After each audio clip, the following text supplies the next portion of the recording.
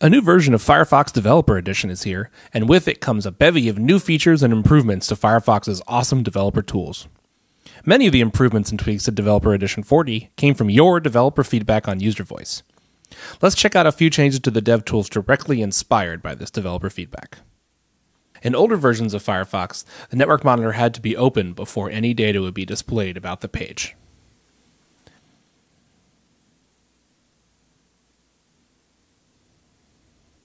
In Developer Edition 40, so long as any developer toolbox is open, the network monitor is active and recording requests. Another requested feature is the ability to see the IP address from any request server. To see the IP address, you can hover over any row in the domain column, or select a row and view the IP address in the information in the sidebar. There's now also a context menu item to allow you to copy the full text of the response from any request right from the main table.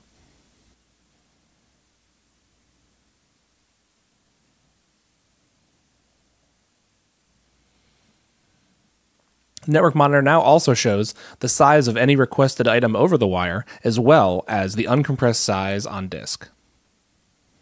The Style Inspector also got some love, making it easier to tweak and build web pages. You can now drag and drop DOM nodes around the markup view in the inspector to change the order of content on your site without having to refresh the page.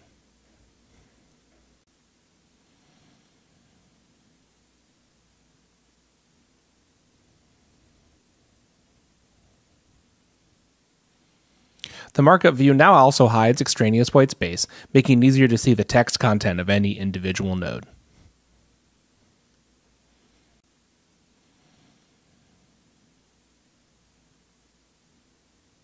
The animations sidebar in the inspector now shows all animations happening underneath an element, not just animations happening on a selected element. This makes it easier to discover animations happening within a given page.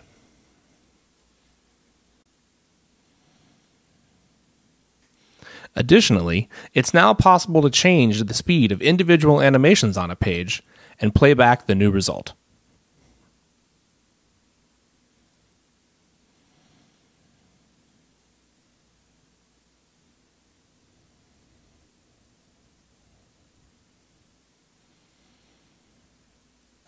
The Firefox developer tools are always improving, but we could use your help to figure out what to do next. Please let us know what you'd like to see in the dev tools at ffdevtools.uservoice.com. Thanks.